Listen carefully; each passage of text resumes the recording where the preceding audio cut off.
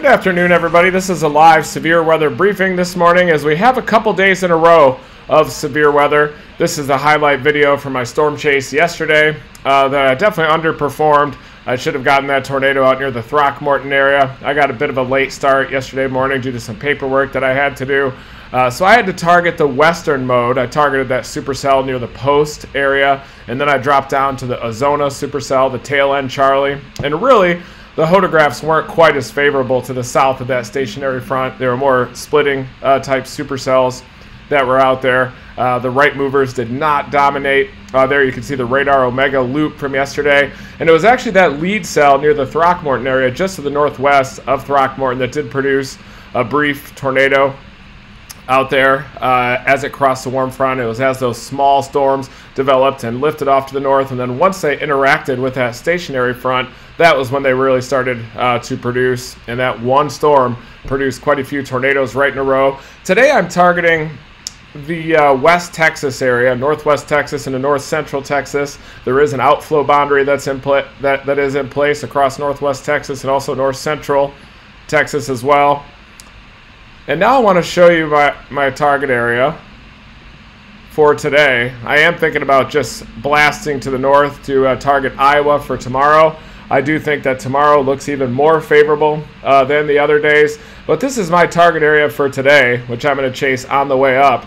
And you can see there is a bit of a late arrival of the upper system. Earlier models were showing all this slug of strong mid-level flow being over West Texas as early as as recent as yesterday or the day before, and that's when it looked like it was going to be more of a significant severe weather event across West Texas that was going to cause the 40 knots at 700 millibars to overspread that instability, and it looked like it was going to be a pretty substantial severe weather event. But now all the kinematics are going to be focused to the west of the target area here over the southwest, and the timing of this system just doesn't look like it's going to lead to a significant severe weather day today across West Texas, but the later arrival of this system is going to lead to a potentially significant tornado setup across south central Iowa, maybe up into central Iowa for tomorrow.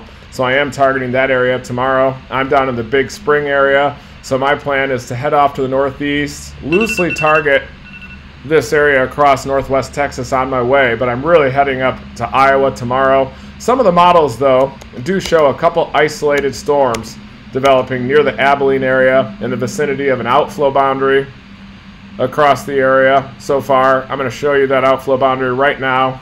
It's very visible on the RAP analysis. To the south of it, you've got instability building.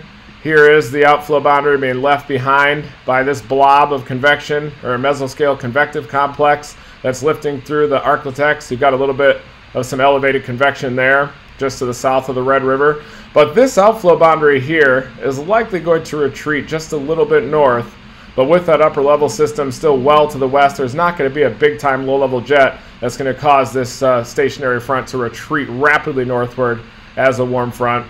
So I do expect the western edge of this outflow boundary later on today to be the focus for supercell development, and we'll loop this model forward to see where the RAP shows these models. We'll see where the HRRR shows them. We'll look at some forecast soundings, and then we'll also look at Iowa, and additionally the Colorado low that is going to bring a winter storm to even Denver up toward Cheyenne. Blizzard warnings are in effect from southeastern Wyoming into the Nebraska Panhandle. But this area here in northwest Texas near the Abilene area, the western side of that outflow boundary, that is especially the most interesting area by about 5 or 6 p.m., 7 p.m. That's when I do expect storms to initiate out there. So now let's break down the models. We'll look at the start with the HRRR and see what that shows. I try not to get too bogged down with the HRRR solutions, the individual runs at least.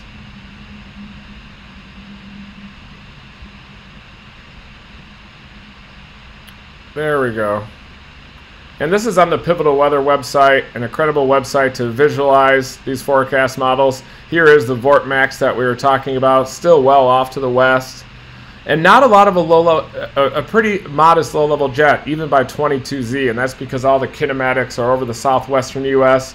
you've got about 15, 20 knots max at 850. That is going to increase as we get closer to sunset, but it's not going to blow up to that 40 or 50 knots that you really need. But here's 0Z. This is at about 7 p.m. Central Daylight Time, and you can see a 35 to 40 knot low-level jet in the vicinity of the western edge of that outflow boundary, likely near the Abilene area down there across South Texas. So there is a little bit of an enhancement of that low-level jet near 0Z, and it is going to increase big time after sunset. Look at that right there. 35, 40 knots streaming into that cell near the Abilene area. So the wind shear does get better near and just after sunset. And look at this big time photograph here. I'm going to make sure that my head is not blocking it. Definitely a favorable photograph. You're looking down at the atmosphere, the shear profile. Surface winds near calm in the vicinity of that outflow boundary. And then the 1 kilometer wind is increasing over 40 knots by about 8 p.m. That leads to a 30 plus knot 0 to 1 kilometer shear vector and a critical angle that's pretty close to 90 degrees there. So this storm is taking in purely streamwise vorticity. If you can imagine a nearly calm surface wind and then the wind just above it, southerly at 40 knots, that's going to create a horizontally rotating gyre or vortex line, and in fact a lot of them invisible throughout the atmosphere that are oriented perpendicular to that 0 to 1 kilometer shear vector. So when this critical angle is 90 degrees, the storm motion is moving parallel to those invisible rotating tubes in the lowest kilometer, and it's a lot more easier, a lot more effective at stretching those into the vertical and producing tornadoes with this configuration. A ton of cape. Look at this, look at the directional shear in the lowest kilometer or two as well. Critical angle, 73 degrees. This is a very favorable photograph, especially just after sunset, in the vicinity of that outflow boundary where those surface winds are near calm and right at the nose of this little mesoscale low-level jet there. Let's see if the HRRR has precipitation. And it does. It has a monster supercell out near the Abilene, Throckmorton area, same area where the weak tornado happened yesterday. We already looked at a forecast sounding in the inflow region of this storm. You never want to pick forecast soundings inside the supercell because it's going to look like this. Chaos. Look at the vertical motion inside this supercell. So it's simulating the updraft in that mesocyclone. You basically get a sounding or a photograph similar to what our rocket sensor experienced when it was going through the Linwood tornado with this curve flow as the parcels go around the mesocyclone there. So that's why you always want, when you pick soundings, you want to make sure that they're in the open warm sector, not in the middle of a supercell storm. And then you get a more classic Ekman spiral type deal here. Big instability though. Look at this cape, even after sunset. So these supercells are going to continue for a few hours after sunset. My plan is to chase this event in northwest Texas and then try to blast all night up toward Iowa, chase both of those days, and then I'm going to head west and cover the blizzard in western Nebraska to try to sample the warm sector and the cold side. So the HRRR is definitely showing the western edge of this outflow boundary to really light up as the energy finally ejects across West Texas. And eventually, late night, that could be getting closer to the DFW Metroplex, maybe North Dallas. That's at about 3Z, 10 p.m. there. This is 11 p.m. It's turning into a mesoscale convective system with a flash flood potential. You've got convection lighting up all across West Texas, North Central Texas, even into Oklahoma there, near the Ardmore area. By this time, I'll likely be blasting northeast toward the target area of Iowa. So I'm going to try to head up toward Kansas City, dominate Iowa there. But look at the, after dark, look at the storm relative helicity in the lowest kilometer. 300 to 400 here across North Central Texas. That's big time. So the wind shear does ramp up right along the western edge of that outflow boundary, according to the HRRR. But this is at 0Z. You're talking 150, 175, 0 to 1 kilometer helicity. So right at 7 p.m., that low-level shear is quite marginal for tornadoes. But then after 7 p.m. and right at 7 p.m., it starts to ramp up. You've still got a PDS tornado sounding in the west side of that outflow boundary. So I'm going to try to get both of these. I'm going to try to target this area right here near Abilene. Pretty easy target, not that far of a drive from here. And then once I see some tornadoes with these storms, I'm going to head northeast to Iowa, where it looks substantial tomorrow. Let's look at the new HRRR run for tomorrow in Iowa. Then we'll look at the wrap for today, see if it's in agreement. This is a big system right here. So this is when an actual strong mid-latitude cyclone. Look at this, a 991 low tomorrow across north central Kansas into south central Nebraska. Here is an Iowa warm front that actually lifts way to the north. But anytime you get a big low like this, it's pretty hard not to get tornadoes out ahead of it. You've already got a lot of vorticity in the atmosphere through a deep layer. Looks like southeastern Iowa right now looks quite active. Look at this big stretched out deformation zone here. Still getting hammered in northeastern Colorado, southern Nebraska panhandle with snow. It looks like it's taken a further south track too, which is why those winter storm watches have been hoisted for the Denver area as well. Even though it says 3 to 7 inches of snow in Denver with big wind, it is possible that there could be greater totals. Before, it looked like that heavier swath of snow was going to be over southeastern Wyoming into the Nebraska panhandle. And this system is shearing out big time, ejecting. Look at the bowling ball of a vorticity maximum that is heading up toward the Iowa area. And the surface low is co-located with that upper level system, vertically stacked by this time. But it definitely is ejecting. This would say to target southeastern Iowa right here, out ahead of that vorticity maximum, out ahead of that banana-shaped surface low. The low-level jet is going to be ripping. 50-knot low-level jet up here in southeastern Iowa tomorrow. This is Thursday evening. And then my plan is to head west on I-80 and then get into this, hopefully get into the blizzard conditions over western Nebraska. But I might be a little bit late if I do chase the warm sector in southeastern Iowa. Let's see how it has the instability here. This is a 0 to 3 kilometer energy helicity index. And it definitely shows this area of northeastern Missouri into southeastern Iowa being extremely active for a tornado threat. In fact, look at this sounding.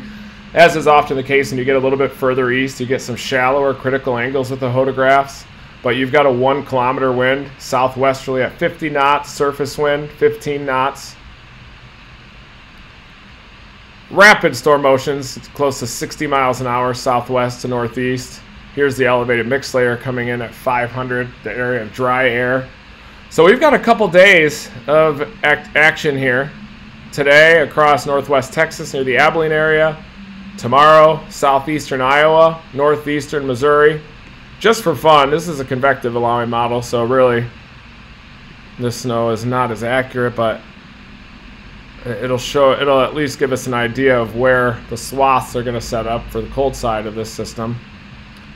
And it still has southeastern Wyoming getting most of the snow, but look at the foothills here, including my apartment. It's going to get a couple feet of snow, maybe 10 to 20 inches with this further south track.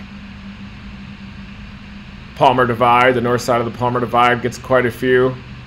Down toward Castle Rock, that area. But look at the foothills, just getting slammed by big time snow from this system. And the adjacent high plains of southeastern Wyoming into the Nebraska panhandle. Let's now see what the NAM has out here.